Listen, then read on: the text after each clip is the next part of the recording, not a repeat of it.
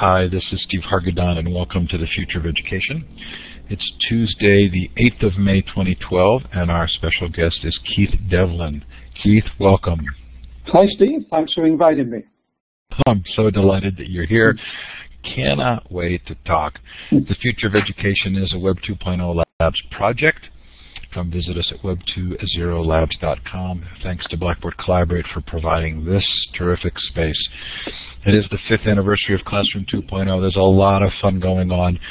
In addition to the crowdsourced book project, for which we've received and are overwhelmed by 130 chapter submissions, we have the Ed Incubator program helping small startups, passion projects find teachers to actually talk to about what they're doing.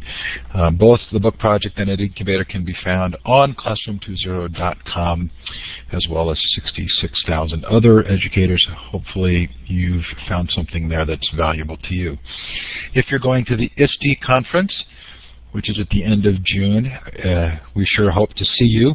We do a number of crowd activities there, sort of under the radar crowdsourced activities that start on the Saturday before ISTE. It's called Social Ed Con. Used to be called EduBloggerCon. I actually think this is the 6th year of EduBloggerCon if we count that first year. We typically have about 250 social media interested educators who gather for an all-day chance to have conversations with each other. For many, it's the best thing that happens during the whole conference. It is free.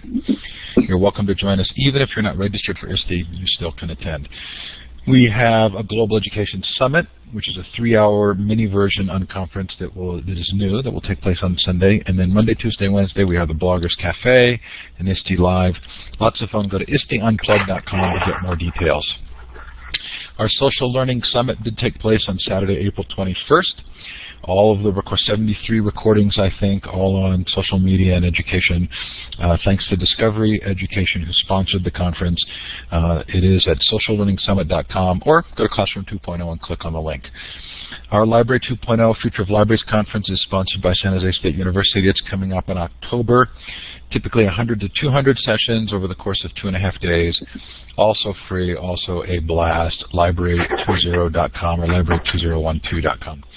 And then, of course, the Global Education Conference, 5 days, 24 hours a day, 400 to 500 sessions, November 12th to 16th, globaleducationconference.com. Oh, and as Keith will find interesting, we do have tentative plans for Gaming and Education Conference, virtual conference, which should be a lot of fun. Coming up on the Future of Education next week, Mark Bauerlein talks to us about his new book, The Digital Divide. It's actually a collection of essays by those for, against, and neutral on the impact of the Internet in our lives. John Idelson talks about learning in e-portfolios. Elizabeth Merritt on the 24th talks about the future of museums. Special guest Brian Alexander comes on the 29th. Khalid Smith on Startup Weekend EDU on the 31st. Lots more there. New on this list, Elliot Washer from Big Picture Learning comes on July 17th to round out the interview we had with Dennis Litke. And David Dubelbeis on Social Networking for Professional Development. He runs the EFL Classroom 2.0 social network. I think about 25,000 members. We're going to share stories about managing large social networks for educators. If you've missed any of the shows, they are all recorded in full Collaborate versions and in MP3. Buffy Hamilton and Kristen Fontecchiaro came on last week to talk to us about the future of libraries and their crowdsourced book. Larry Johnson gave us a first report on the New Horizon report results. Richie Norton talked about resumes being dead. Julie Lindsay and Vicki Davis showed us how to flatten classrooms. Anyway, lots of fun. Hopefully something there that you will find valuable. Okay, now's the time we give you a chance to indicate where you're participating from. Look to the left of the map for the star. The second icon down, you're going to click on that twice, and then you're going to click on the map. And feel free to post in the chat where you're participating from, the time or the temperature. A gorgeous spring day in Park City, Utah.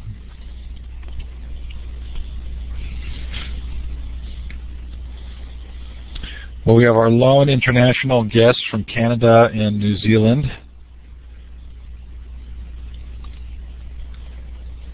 But you are appreciated.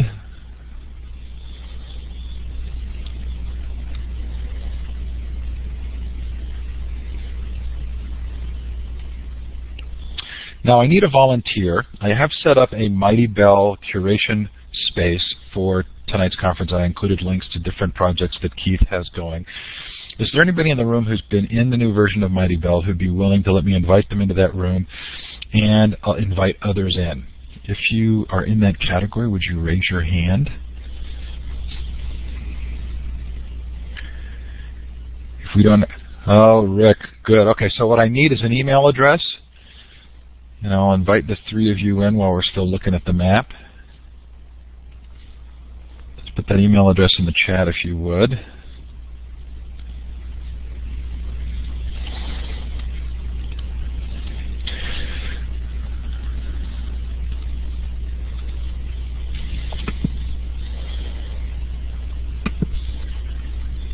Looks like Rick, I've got your email. Peggy, if you're willing to do it, I don't have your email at hand and don't want to mess it up, so please feel free to put it in the chat, or anyone else. Okay, I'm inviting Rick for sure. Okay, so this is what the room looks like. You can place in links to websites, files, text, and then there is threaded conversation around each item. It's kind of a curation and conversation piece. It's very good for this kind of an activity. So if you would like an invitation to this room, please go ahead and put your email address in the chat, and Rick will invite you in once he gets his invitation. And I'm going to bring Peggy in as well. And Sherry, I'm going to bring you in. And I'm going to stop there and let Rick finish it off. Thank you so much, Rick. Most appreciated.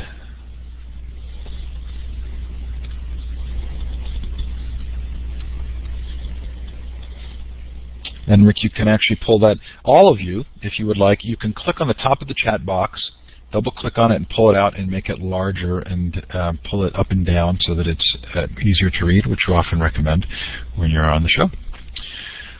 Okay, well, this is really fun. I'm really delighted to have all of you here. Really thrilled to have Keith with us.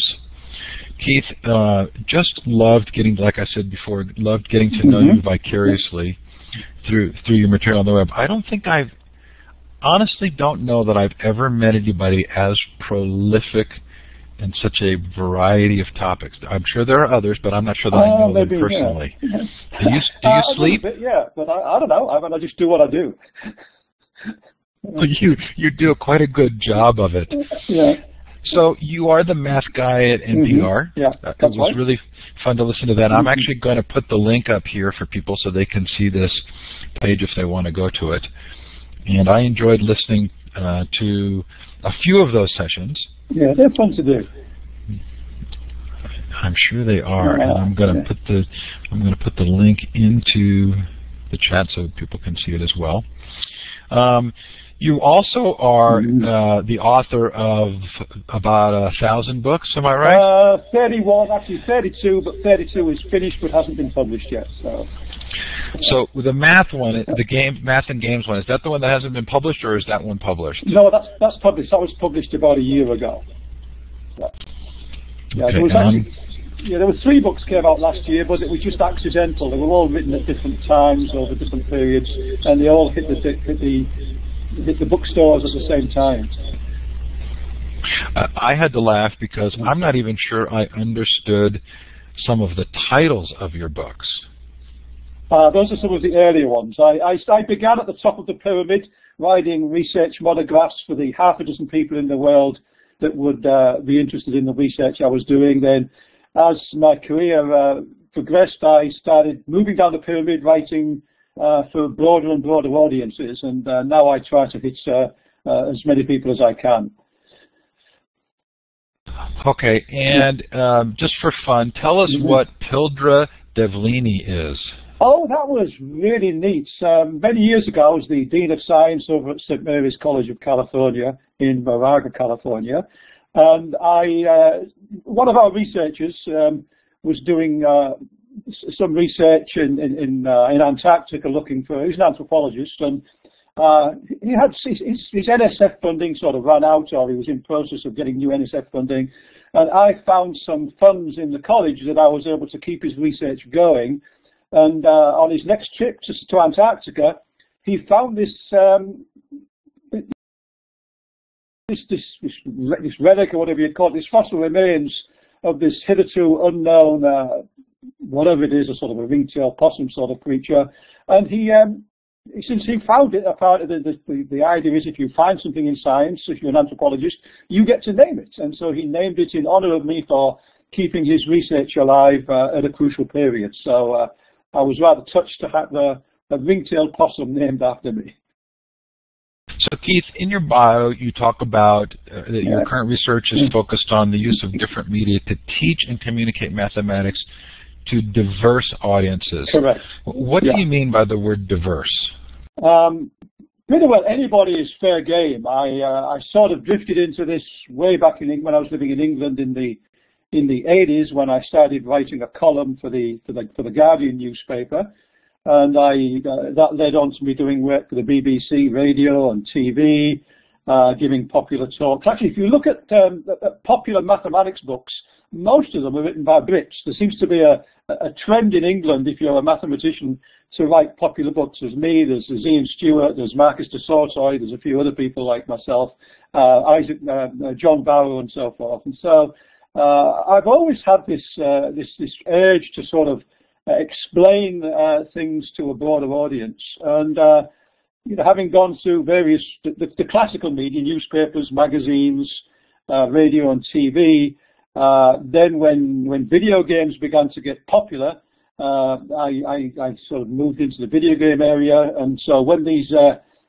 free online courses, these MOOCs, these MOOCs came on, well, I mean, they've been going for 4 or 5 years, but when they sort of became mainstream about a half year ago, I thought, I've got to give that a try too. It's just a way of reaching a different audience and try to spread the word as broadly as possible. So part of the goal of the interview is to introduce you to the particular sort of Classroom 2.0 Future of Education audience, but also to dive into some of these topics.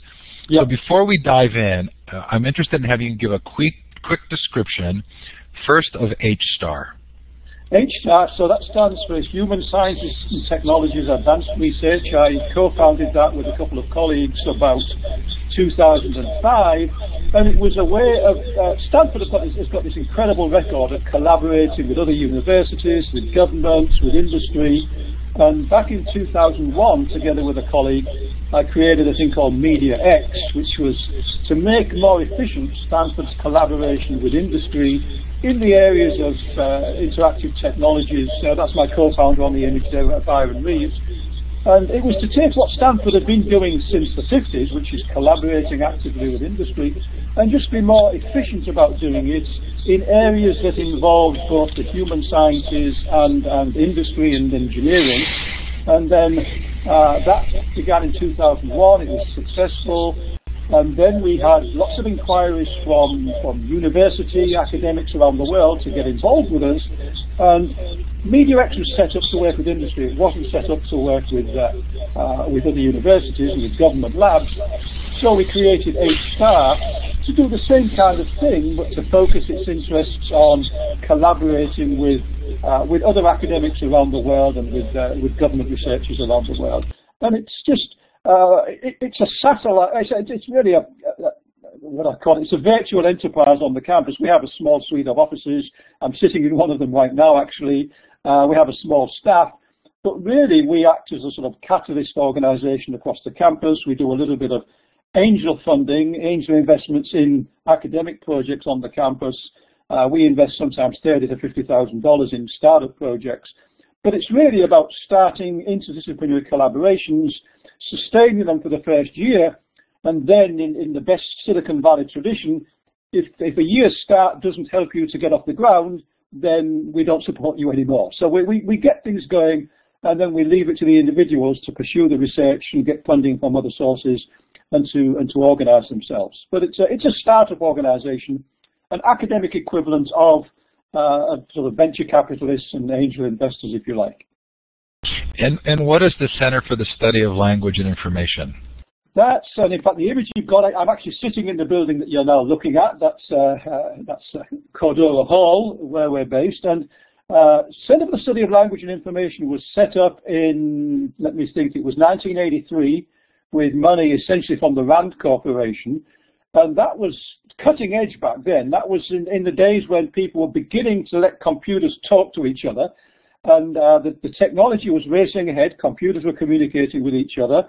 And it was realized that there was no science behind with the technology. So CSLI was set up to study what happened, well, to study how symbol systems, how signals can carry information. There's a whole theory of information, goes back to Shannon and Weaver, but that really just looks at channel capacity and how much information can you send down a pipe. We were looking at what kinds of information gets sent down that pipe. CSLI was created in 1983. I came out there in 1985 for a first visit because my research was in that area. Then came out full-time in 1987 and have been floating around this place ever since because for my interests in communication, using mathematics to look at communication and human interactions, which is an interest I developed in the 80s, CSLI was the ideal place for me to come, and so I was here for a period. I then became the executive director of CSLI in 2000 when they brought me back here, and it was from the CSLI platform that we created Media X and then H-Star, which have a broader research mission than CSLI does. Excuse me. Yeah. Okay, so fascinating. Yeah. Lots of books, lots of articles, roles that you play. Now I want to drill down on the topics for tonight's show, and let's start with math. Mm-hmm. So what are we doing wrong when we are teaching math now? To be fair, it's actually very difficult to do mathematics. First of all, there are two perspectives on mathematics, and they are both valid. There's what I would call the mathematicians and scientists perspective, and then there's the engineers and technologists perspective. There's many people, and this is reflected in what you see coming out of Silicon Valley a lot. For many people, mathematics is a toolbox. They're very useful tools to use in designing systems, in designing technologies. And so to that group of people, mathematics is a toolbox. It's a set of procedures for solving problems. And you take the tools out of the box, you maybe adjust them slightly, and you let them run. That's one perspective on mathematics. There's another perspective on mathematics, which is that it is the language of science. As Galileo said, it's the language in which the universe is written. It's the language you need to adopt to understand the universe. And to the scientist, and to the mathematician in particular, mathematics is a way of thinking. It's a conceptual framework. It's a science. It's a cohesive body of knowledge. But if I had to drill down onto those two perspectives, one is procedural, procedures for solving problems. It's a toolbox. The other one is a way of thinking. And in fact, both of those are necessary because very often when people start to do an engineering project, the toolbox doesn't have enough tools to solve them. You have to rethink and design new tools. So another way of looking at the difference is that let's compare mathematics with automotive engineering. The procedural perspective of mathematics, which is the one we tend to adopt in the high schools, in the K-12 system, is like learning to drive the car. If you can drive the car, then for most people, that's enough. Most of us are happy if we can drive the car well. And that's the K-12 perspective on mathematics. It's the engineers and technologists perspective by and large. But there's another perspective. There are the people who want to lift the hood, see what makes the car work, fix it if it goes wrong, and design new cars. Well, those are the people who want to go beyond the procedural view. People like myself want to lift up the hood. What makes mathematics work? Where does it come from? How can we change it? How can we develop new mathematics? How can we understand it and fix it when things go wrong? You clearly need both kinds of people in the automotive industry. Every one of us needs to drive, and yet we couldn't drive cars safely if it wasn't for the people who designed cars, improved them, make them safer, and make them better. And the same is true in mathematics. You need people, a lot of people need to use it, but they're not mathematicians, they're users of mathematics. And there are people like myself who not only want to use it, but we want to build it, develop it, and understand it. And those two perspectives are both valid. It's fine at the K-12 system to focus on procedures because lots of people need to use those procedures. But when you get to the college level, we tend to broaden the perspective and say, look, you reach college, you've shown that you can do the mathematics to get to college. Now let's understand what you were doing. Let's try to make you more sophisticated users. Now, so far, I've described them as if they're completely separate bins, but actually they're not. Because anyone who reaches the stage of understanding mathematics as a way of thinking can acquire new procedures in mathematics in a weekend. It's really easy for someone like me, because I've spent a lot of time understanding the subject, to learn a new bunch of tricks if I need to. Someone who's only learned procedures will find it difficult and challenging to learn a new procedure. So there is in fact an advantage to trying to get as many people as possible to be able to lift the hood of mathematics and understand what makes it tick, because that actually makes them much better users of the procedures. You know, a driver is actually a safer, better driver if he or she actually does know how an automobile works and know how the gears work and so forth. You're just a better driver for knowing what goes on under the hood to a degree. And people who use mathematics as tools are actually safer, better users if they understand something about mathematics itself. So even though I describe those as separate perspectives, it's the goal of most of us in mathematics education, certainly at the high level, to cover both perspectives, and in particular to cover the thinking perspective, because that, and for the United States, for a country like the US, whose future and economy depends upon innovation and staying ahead of the innovation curve, being good at procedures isn't good anymore. That's 19th century. So, you know, the teaching people procedures is a 19th century approach, and it was really good in 19th century society. In the US, we want people who, like Sergey Brin and Larry Page, can look at a problem of search and say, search depends on solving a mathematical problem that people haven't really thought about before. They took a search problem, turned it into a mathematics problem in an innovative way, and gave us Google. That's the kind of thinking we need in this country. And you don't get that by just focusing on procedures. You have to learn to think mathematically. So for the US, it actually now is critical that we teach as many people as possible to think mathematics and shift the focus from the procedures to the thinking, to the lifting the hood and developing new automobiles, because the US is going to have to develop new mathematical equivalents of new automobiles, because that's where our future lies.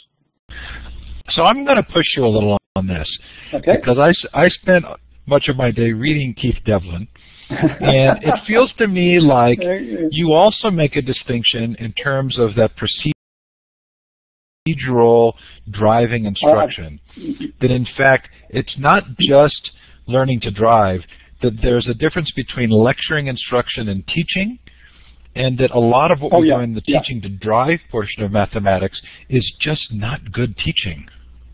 Yeah, it's the old story of, you know, if you teach a person, if you give a person some fish, you'll keep them alive for a couple of days. If you teach them how to fish, they can keep themselves alive for the rest of their lives. Teaching people procedures, you know, it's a short-term solution. They can use those procedures, but what we really want are people who can think for themselves, can take a procedure off the shelf, tweak it, change it. If nothing works, develop a new procedure. With that kind of a country, that's where our future lies. And I wrote a piece in the Huffington Post about this a month ago. Procedural mathematics can be outsourced over an Ethernet cable in an instant. If I have an equation that I want solved, I can get that equation solved overnight by just shipping it off to a large outsourcing company in India or Russia or China. That can be done now. It tends to be done mostly with technology, with computer programs, but a lot of those embed mathematics. Mathematics, procedural mathematics, is outsourceable, and it's cheaply outsourceable, and it's quickly outsourceable. The only thing that's of value to the US is that ability in human minds to be able to think about a problem originally and come up with an original solution. And so what we should be doing is developing original thinkers and not focusing so much on the procedures. Yeah, you need to know a bunch of procedures to be able to leverage the original thinking. You can't go out and do something on an empty stomach. You need to fill the tank first. But the focus of education in this country, the goal, should be developing original mathematical thinkers, because the procedural stuff is outsourceable cheaply. You know, the reality is, everything. When I graduated with a degree and then a PhD in mathematics, I had incredibly marketable skills. I could solve equations like nobody's business, and it was for many years I had a set of marketable skills. Everything I learned at college in terms of doing mathematics can now be done much more cheaply than paying someone like me to do it in the United States, except for one thing. I learned how to learn new mathematics. That's the difficult thing that we still have a good edge on in this country. But the rest is outsourceable. So I'm leading us in the direction of talking about video games, particularly with regard to math. If I'm learning to drive or I'm learning to play tennis, there is some instructional portion, there's experimentation, there's feedback, and there's a kind of a cycle of learning and doing. Is that missing as well in the procedural? If it's purely procedural and instruction, the answer is yes. Showing people how to do something is just, it's giving them fish. And it keeps them alive for a day, but it's not developing the ability to fish for themselves. And the only way to learn to fish is to actually go out and develop the skill of doing it. We learn human beings through natural selection, we learn from experiences. In fact, if we have an experience, we cannot help but learn from it. So experiential learning is lasting, it's powerful, and it goes deep. We learn by experience when we learn to drive a car, when we learn even when we learn to walk. We learn by practicing walking. We don't take lessons in walking on 2 feet.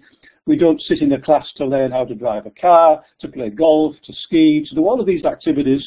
We learn by doing them. Sometimes it's too dangerous, so we learn in a simulator. We learn how to fly planes in simulators. Some people learn to play golf in simulators. We can learn lots of things in simulators. The Wii is a great simulator technology now, and the Kinects in particular give us simulation capabilities for learning things. And video games are just various kinds of simulators. When we interact with a video game, we're experiencing something. It's part of our life for a period of time, and every video game is a learning tool. I mean, all video games do is they teach you something, and then they instantly test you, and then they set you on this cycle of new information, new challenge, test you. New information, new challenge, test you, and you go round and round this learning cycle. And because of evolution, we get a high. We get these little dopamine squirts into our brain when we solve a problem that was just outside of our reach a few minutes ago. So natural selection set us up not only to learn from experience, but to like learning from experience. We get a minor high when we solve a problem that we've learned from experience. The trick then would be to build simulators for learning mathematics. It turns out, and I've spent 4 or 5 years working on this now, building those simulators to learn mathematics is actually pretty darn difficult. Mathematics is one of the most difficult things to embed in a video game, which is kind of paradoxical, because video games are built on mathematics. Behind most of those video games is a numerical matrix and a randomizer doing stuff out of sight. But taking mathematics and building good interactive experiences in a video game setting is extremely difficult. It's paradoxical. When I went into this, I thought, this is going to be relatively straightforward because video games look tailor-made for learning mathematics, and they are, but it's just not a 3 or 4 year project. It's a several decades project figuring out how to do it. After several years, I began to understand why it was taking so long, and the simple answer is it took 5,000 or 6,000 years between the dawn of mathematics and the mathematics we had today. Some of the smartest people on the planet took 5,000 years to get us to our present stage of doing mathematics. We shouldn't be surprised if it takes us maybe several decades to get that mathematics from the printed page. And the printed page, or the computer screen with symbols on it, is just a modern version of the clay tablet. Mathematics today is stored, presented, and done in what is essentially 10,000-year-old technology of symbols on clay tablets. We went from clay tablets to parchments, to slates, to blackboards, to whiteboards, to computer screens. But going to computers, to video games, That's a different step, because we are making the step from symbolic representations of mathematics to natural native representation of mathematics. The point about a video game is it can simulate an aspect of the world, but mathematics is abstracted from the world. So what we have to learn how to do is to take that natural abstraction from the world that we call mathematics and embed it and represent it in its native representation in a video game environment. And that actually is challenging. It's doable, but we haven't been thinking about it for very long. And it's what took many hundreds of years to develop on the parchment model is taking us decades to develop in the native embedding in a video game. But it will come, and I've seen enough evidence now to be very confident that it's on the way. So what's the difference between what you're describing and the typical game which gets you to a certain place and then asks you to solve a problem before you can keep going on? Oh, I hate those. I mean, you think of the meta. I mean, kids are not stupid. First of all, they've got to say to themselves, you're telling me that mathematics is useful and important, and in my case, I'm telling them that it's fun to do. And yet you're then saying, this thing that's so fun and so useful has to be dressed up in a video game, it has to be chocolate coated, and you have to present it to me as an obstacle that gets in the way of something I like to do. Those things, I think, are just plain dangerous because they send completely the wrong message. They say, mathematics is dull, boring, and irrelevant, and you're trying to bribe me to do it by embedding it in a video game. That is a message that we should not be giving kids. And I think those games do a great disservice to mathematics, and I just wish they would go away. So you indicated in one video that I watched that there's been a little bit of a sea change when you talk to educators with regard to their perception of the future of video games and math. Yeah, and it's partly because of, we've seen the beginning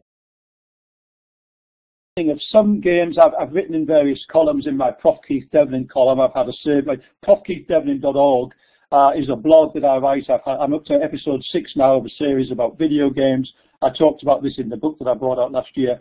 There are now a small number, maybe 5 or 6 games that have come out that are beginning to do it right.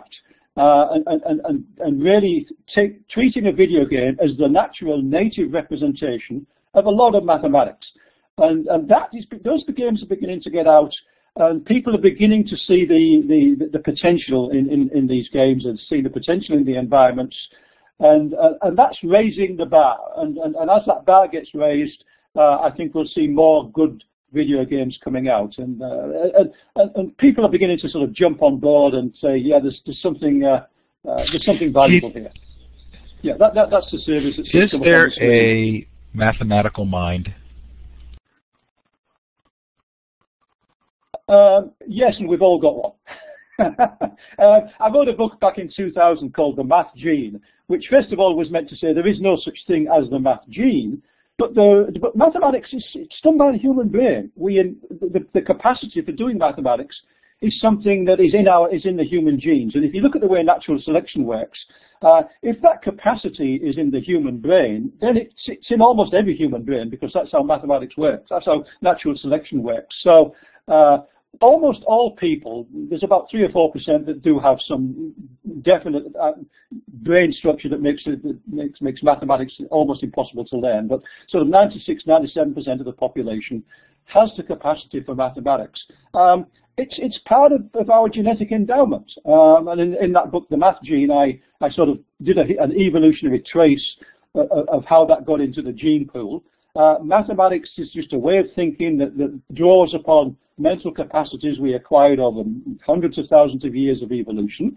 So the capacity for mathematics is there. The question is, do we manage to turn that capacity on and make use of it? It's like we're all born with the ability to walk, and some people develop that into the capacity to be able to run quite fast, and some people get Olympic medals for running the 100 meters or the marathon. So there's a spectrum of ability for running, which everyone has, and we all can walk. And I remember when I was growing up, I remember thinking that people who ran marathons were different kinds of people. You know, you run 26.2 miles. How could any ordinary person do that? But, you know, you get into the 60s and the running boom takes off, and then into the 70s and 80s, and sometime in the whenever it was, in the 80s or whatever, I started running marathons, and I found, no, I have functioning legs. If I train those legs, eventually I too can run a marathon. So it wasn't that marathon runners were different, it's just that they'd spent more time developing that walking capacity into a running capacity that could be used for 26.2 miles. It's the same with mathematics. The brain has that capacity when we're born, and we know that from lots of research. Even within a few days of birth, the human brain exhibits quite sophisticated mathematical capacities. So that's known. When you look at young kids in school, if you're trained to look for it, you'll realize kids 3, 4, 5 years old exhibit phenomenal mathematical capacity. Some people, for various reasons, get encouraged to develop it. They can develop it to the point they become competent or better, or some people become professional mathematicians. But the parallel between the person who's born with 2 functioning legs, who is on the spectrum, at the other end of which there's the Olympic gold medal in the marathon, and likewise, people are born with a functioning brain, they're on that same spectrum, the other end of which there's a person who wins a Fields Medal in mathematics in their 20s. So there is a mathematical brain, and pretty well all of us have got it. It's just a question of how much do you want to exercise it, in an analogous way to how much do you want to exercise your legs to become an Olympic marathon runner. So we sometimes hear that math uniquely requires more positive reinforcement than other subjects. Do you think that's true? Absolutely, and actually the same is true of runners. Why was it that lots of us were able to run marathons in the 80s? Look what we did. We entered things like the New York Marathon, where there are thousands of other people just like us. Because, you know, when you get up to 21, 22 miles in a marathon, all you want to do is lie down. But if you're surrounded by lots of positive reinforcement, by people suffering like you, who are desperate to finish, you find you can draw on on that crowd around you to finish the marathon. And so, you know, very few of us went off and ran marathons on our own. We joined in, and we joined clubs, we read magazines, because we needed, and we knew instinctively, we needed that reinforcement, and we did it as a crowd activity. And it's the same with mathematics. If you don't give people reinforcement, encouragement, and help, it's going to be very unusual. The person who can actually develop their mathematical abilities without that reinforcement is a very rare person. And that's true of almost anything in life. We get better by being reinforced by others. It's unusual to find someone who's totally self-motivated. Okay, let's move on to MOOCs. I wish they'd thought of a better name for that one. We sort of stuck with it, I guess. Well, so you write that higher education as we know it has just ended. And you're calling this the age of the MOOC. What do you mean? What are the positives, and what should we be careful about? Well, notice that what I said, as we know it has just ended. I actually went on to say I have no idea what's going to take its place, but it's clearly changing in dramatic ways. It sort of, you know, things began to change, you know, when Sal Khan mounted Khan Academy a few years. That clearly was going to change the K-12 system. There was no way it could avoid changing the K-12 system. And it was only a matter of time before those of us in higher education started to do something different. And the challenges are different and in many ways more difficult in higher education. But it was inevitable. Once we have an infrastructure that can deliver stuff free in an interactive way, well, it's not free to somebody, but it's free to most users, then it was clearly going to change everything. You look at the history of what universities were set up to do. For many thousands of years, universities were the only place to get the information at all, because manuscripts were handwritten, there were very few of them. The manuscripts were hand-copied in the monasteries to which universities were attached. The only way someone could learn something like arithmetic or algebra back in the medieval times was physically going to a university or a monastery where there were one of these books. So the universities were the sole repositories of information. Then along comes the printing press, and the information itself became almost free in a modern term. You know, the information wanted to be free, and it sort of became free. And the universities sort of had to do a quick adjustment. They weren't the sole repositories of the information. They became, if you like, the people who delivered the information. and they sort of help people read, and they help them go through the books, and we get the sort of modern university. Although it's kind of bizarre how that sort of went on, because today, even in schools and universities today, a lot of the time that teachers spend in the classroom is standing at a board lecturing. Now, you know, arguably that didn't need to be done once the printing press came along. But there is a psychological aspect. A lot of people who find it difficult motivating themselves to learn on their own with a textbook find that they can, for psychological and supporting and feedback reasons, learn when there's a person at the front of the classroom lecturing on it and talking about it. It's even better if that person asks questions and interacts. But even if that person simply delivers without making eye contact with the audience, there's still something extra that's gained by having a person read it. And then along comes Sal Khan and various other people, and they take the lecturing part and they put that online.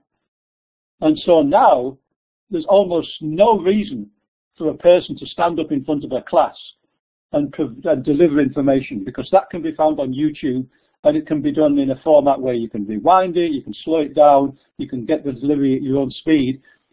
And so given the amount of time where teachers and instructors at universities actually stand up lecturing, that is now gone. I mean, there's really no need to do that anymore. Occasionally you do, because you need to tailor a talk to a class. But lecturing and instruction should now be given in response to a demand and a requirement from the particular class in a way that's tailored for them and done on the fly. Taking something that's in a textbook and presenting it, those days are gone. That's gone. And the reason I was very provocative in my opening sentence, and I admit that I've written for newspapers for many years, I've worked for TV and radio, I know how to write a reasonable headline to get people's attention, so it was meant to be an attention grabber. But think how we fund university faculty. Most universities need to hire a certain number of faculty, and one of the factors that we put in when we bid for funds to hire faculty is we say, we have this many students, they have to have this many courses, we need this many lecturers to give those courses. Well, that argument can still be made, but the mathematics has changed, because we can't say we need this many lecturers, people to give that many lectures, because those lectures can all be on YouTube. But in fact, with the MOOCs, you're going to have people at Stanford and Harvard and MIT and the leading universities putting these stellar professors online with their courses. It's going to be very tempting for almost every other college in the nation to say, that's the delivery mechanism. You can get the information from those guys with the Nobel Prizes if you want. Your faculty, our faculty at these other places, are going to be doing different things. Actually, what they're going to be doing is the kind of stuff that they really should be doing, which is interacting with the students, talking with them, and developing them. Because videos are unidirectional. You know, you've got something in a video, it's like reading a book. You're the receiver. It's a one-way flow. Learning takes place when human beings interact. And so putting lectures online frees up the instructor to do what instructors are the most valuable for, which is interacting with students, answering questions, observing what they're doing, give them feedback. I think education is going to improve enormously by freeing up the time of the faculty and the teachers. So you're at Stanford, so of course that puts you sort of right in the middle of Udacity and Coursera. Yeah. I actually really loved the MIT Harvard announcement because it felt to me like with some humility they were saying, part of why we want to do this is to actually understand how to make this a good learning experience. Not that we're just assuming we can broadcast and we've all of a sudden benefited the world as a whole. We need to actually look at how do you create an environment for that kind of relationship teaching when you're doing this sort of massive online activity. Yeah, and in fact, the technologies that led Stanford to doing this, they've been developed over several years now with various projects, some with large NSF funding. There were actually projects to improve and look at learning within Stanford. The idea was developing flipped classrooms to look at the learning process. So there were research projects to develop platforms to look at the learning process, to collect data, to do data analytics of learning. So it was an internal project. And it would have maybe stayed an internal project somewhat longer. But then, Sebastian Thrun had this, inspired by Khan Academy, as he's announced. He said, "I'll just throw open one of my courses." And because he had Peter Norvig from Google, you get Stanford and Google names, you get a sexy subject like AI, and you get 160,000 people signing on. They weren't expecting that. They were expecting a few tens of thousands to sign on. So that was just a sort of a side issue to sort of test the waters, if you like. But the whole project that's led to Coursera, that was a Stanford project run mainly in the computer science department, but also with the School of Education, to look at education and to improve education. Because what we're about as a university is providing education, doing research into subjects, and understanding, in the case of education, doing research into the educational and the learning processes. So it's, what gained the news was that, and this has been in Silicon Valley, as soon as Udacity and Coursera sort of broke free, the VCs came in with millions of dollars, and that gets the newspaper attention. So the story that most people saw was of these spin-off companies. But like most spin-off companies, they were built on several years of intensive academic research to try and understand what goes on when people learn. So I want to get to the VCs, and I want to get to good headline writing. But before we do so, I want to give you a chance to talk about the course that you've developed, which is a transitioning course that you're offering for free that starts in the fall. Yeah. Way back in my early days teaching way back in England, I guess this would be in the late 70s, early 80s, when I was teaching in England, one of the things we discovered was that students coming out of high school with this incredible, I taught at a fairly selective university in England, and we got these students who had really good high school leaving results in mathematics, which meant they were good at solving equations and solving math problems that was presented to them as math problems. But we presented them with this university mathematics, this thinking like a mathematician, looking for original thinking, and they were unable to do it. So we realized back then that we needed they needed extra help to transition them from high school, procedural mathematics, to university mathematics, which is about thinking outside the box. They had to go from, at high school, we reward students for thinking inside the box. At university, we want students to think outside the box. And that's a difficult transition. So I was one of a small number of people who developed what were then pioneering courses in transition. Typically, they were half a semester or half a quarter course, 5 or 6 weeks, sometimes 7 or 8 weeks. And I wrote one of the first books, so sort of the textbook, if you like, in that kind of material.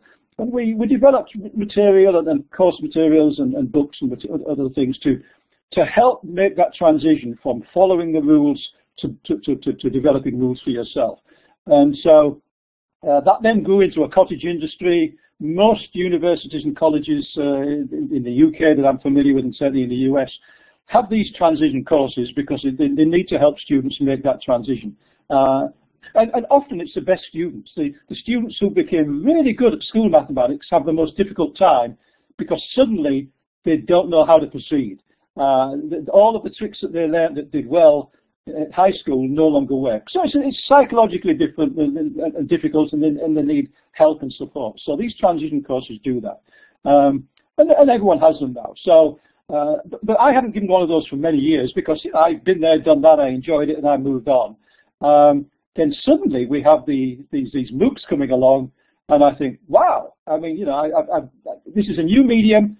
Can I take what we learned how to do in a classroom and do it on an online audience? And the challenges were phenomenal because it is about learning how to think for yourself.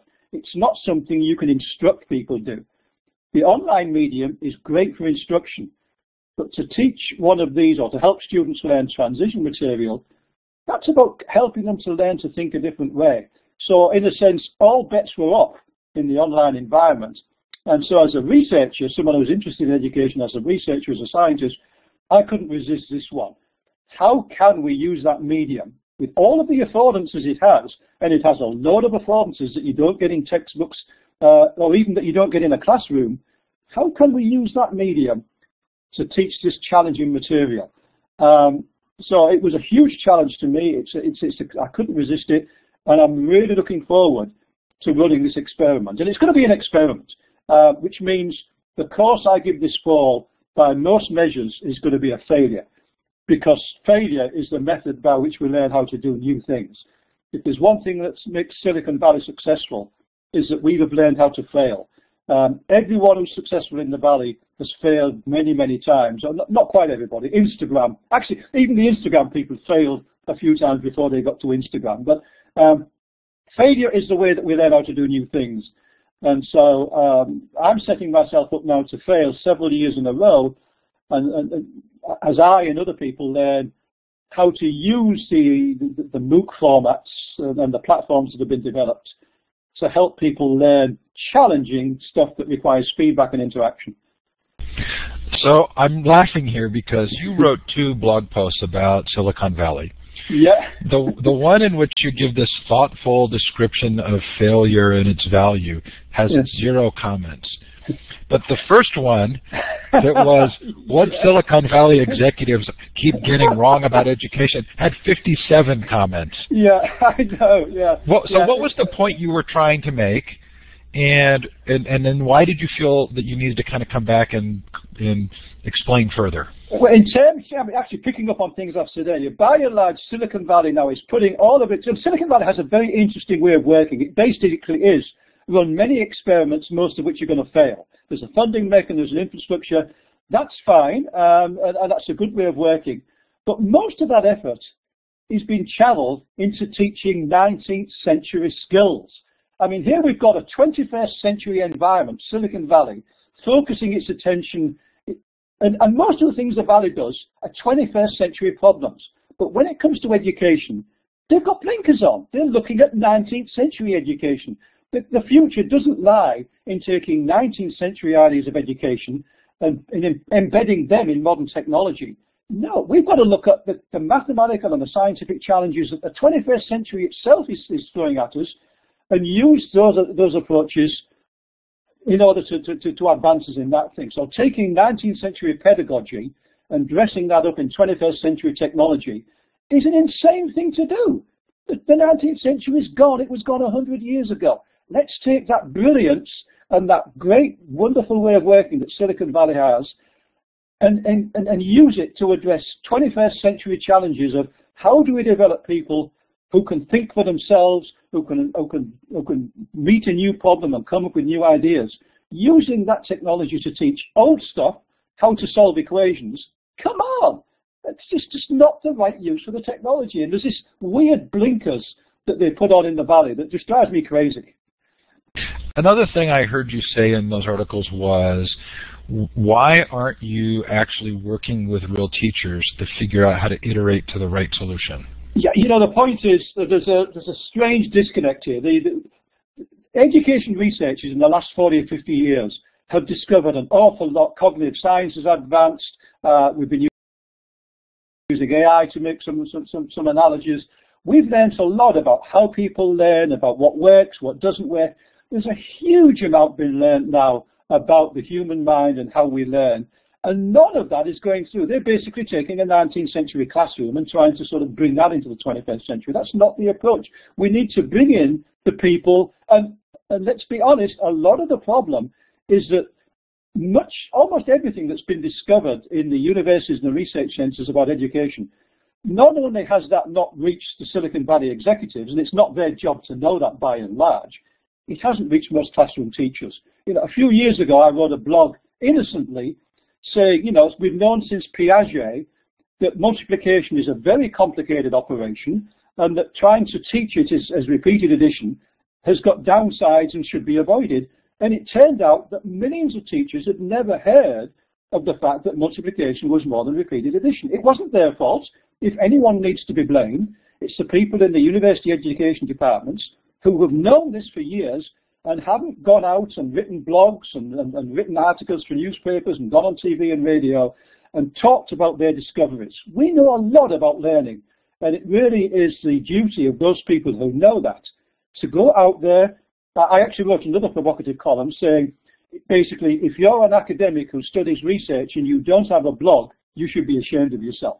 because we need to be on the blogs, we need to be out with Twitter, we need to be on the radio, we need to be on TV, we need to be doing the kind of thing I'm doing now, and making sure that all of the stuff we know gets out there to the people who need it, which is the classroom teachers. If the teachers knew it, it would reach the Silicon Valley people who actually have a lot of expertise and a lot of money to do great things. And I just want them to use their know-how and their skills and their abilities. And I'm a great admirer of Silicon Valley technologists. They're incredible people. But they need to do it, use their skills to address 21st century issues in a 21st century way. And that means working with teachers and experts. So, Keith, I met you at a conference at Stanford. And one of the moments that really has stayed in my mind, which isn't fair, but it stayed in my mind, was a faculty member who raised their hand and said, so where do you find these good education blogs? And which was a question maybe from 5 years ago. But as soon as we kind of gave the answer, then her response was, well, maybe Stanford should create a list of the best blogs. And I wondered, is there a little bit of a danger for an institution like Stanford, especially with the New York article and the tie with Silicon Valley and the sort of rush for money? Is there a danger of myopia within a community like Stanford? There's certainly a possibility, and there could be myopia. Much of the time in academia is spent focused on deep research questions. And so, universities were set up, and the tenure system was set up so that people could be freed of the normal pressures of life to reflect and do research and to pursue studies and to really understand how things work. Now, Stanford is actually very unusual. Stanford and MIT in particular are unusual universities because we were set up as institutions not only to do that, but with a mission and a structure, an internal structure, that allows us to have outreach, to create startup companies, to talk to industry people more freely. And so, because of our reputation, we can legitimize things. I mean, that idea of a list would be, we were talking about MOOCs. Why have MOOCs? MOOCs, they've been going for the last 4 or 5 years. I think the first one was in Canada, in University of Manitoba, I think it was, in about 4 or 5 years ago. MOOCs have been around for a while. They became a big news story when Stanford put a MOOC on. That was made a big story, and then it became an even bigger story when MIT and then Harvard jumped on. So the big universities do gather the news, they make these things happen, and suddenly everyone wants to do a MOOC. So universities like Stanford do have a lot of influence. We create news and we have a responsibility. So I think it's wrong of us, it's part of the way we work as a university to work quietly in somewhat obscurity. But given that we have this high profile, and it was a deliberately created high profile, in the case of Stanford that was developed in the Cold War period, we have that high profile. I think that gives us a responsibility to actually do more outreach than anybody else, and to actually say, hey guys, we know this stuff, here it is, we're going to put it out, we're going to give some kind of endorsement, and legitimize it, if you like. Make it mainstream. Keith, as a courtesy to our guests, we finish on time. So I really want to thank you for coming to the show. I'm hovering over the smiley face icon and using the applause button. It's really hard to find in this new version of Collaborate, but there was no way in an hour we were going to get through everything, but you did a yeoman's job. I mean, boy, we covered a lot of ground. We sure did, yeah. Hey, I want to recommend anybody, please, feel free to go to File, Save, and you can save the chat. It has all the links to the sites, and there are lots of them for Keith, many that are worth paying attention to and watching. I look forward to reading them. Yeah. Keith, thank you so much for coming on. Most appreciated. Coming up next week, again, Mark Bauerlein on the digital divide, and then John Idelson on learning and e-portfolios. Keith, you've been terrific. Thank you. Okay. My pleasure. Thanks for having me on. Take care. So feel free to log off. Thanks, everybody, for coming. Most appreciated. Really a fun show. Sorry we didn't have time for Q&A, but I knew there was material we just had to get through and didn't want to miss it, and I appreciate your being patient with me.